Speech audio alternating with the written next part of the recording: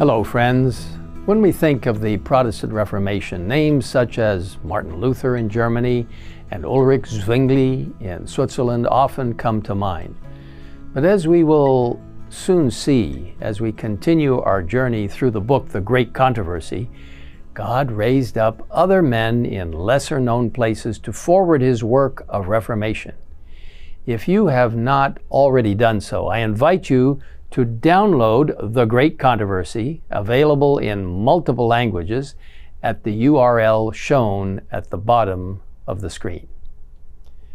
As early as the 12th century, faithful Christians in the Low Countries, known as the Netherlands today, were faithful to the Word of God.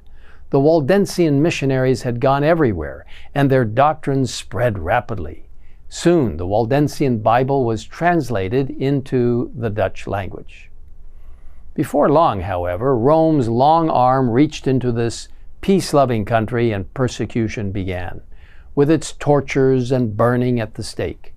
But still, the believers continued to multiply, steadfastly declaring that the Bible is the only infallible authority in religion, and that no man should be coerced to believe, but should be won by preaching.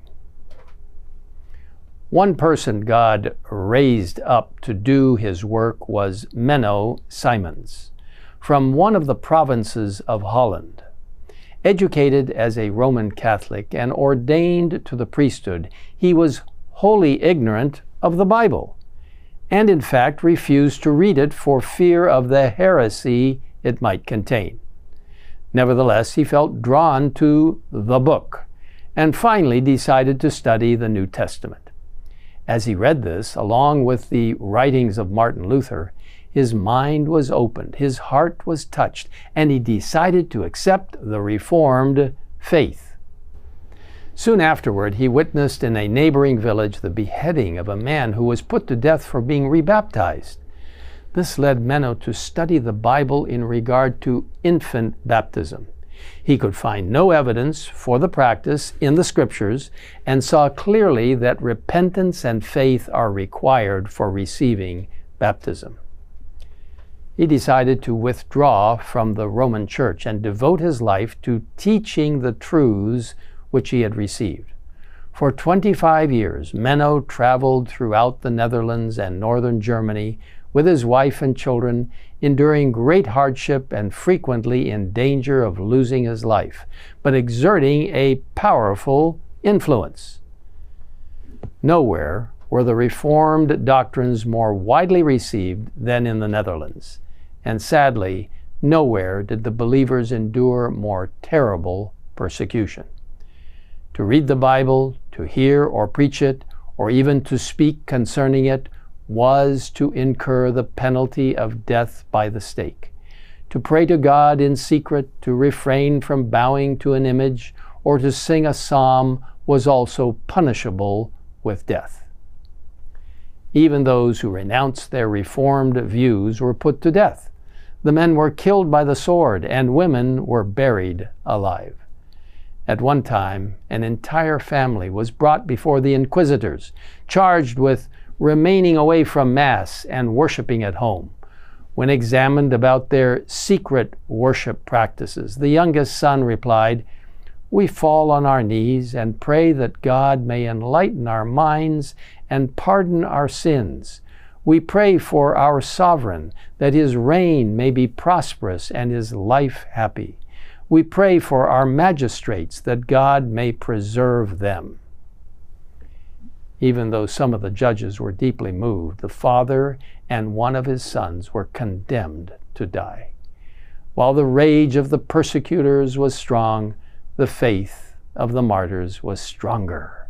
Persecution only served to increase the number of witnesses for the truth. At last, under the leadership of the noble William of Orange, peace and freedom to worship God according to one's conscience came to the Netherlands. As we consider the faithfulness of these believers, we once again see how thousands have been willing to die for their faith rather than give up the truths they found within the precious Word of God. Today, Do we cherish the Scriptures as they did? Do we take time to study the words of life, seeking to learn what God has to say to us today through His Word? Do we take time to pray? God promises us in Matthew 7, verses 7 and 8, "Ask, and it will be given to you. Seek, and you will find. Knock, and it will be opened to you. For everyone who asks receives, and he who seeks finds, and to him who knocks it will be opened." Today, God is seeking to work a revival and reformation in each of our hearts, inviting us to be fully committed to Him.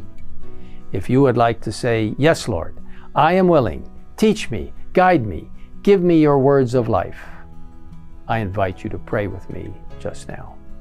Father in heaven, please give us an understanding of your purpose for our lives. Help us to realize that so many have died for you, standing firmly for the Word of God, giving their lives as a witness and testimony of what Jesus can do in a life when we are fully submitted to you. Now we ask that you will guide us each day as we go forward, proclaiming your truth and understanding how we are to live in these very last days of Earth's history, looking forward to Jesus' soon return. In Christ's name we ask it. Amen.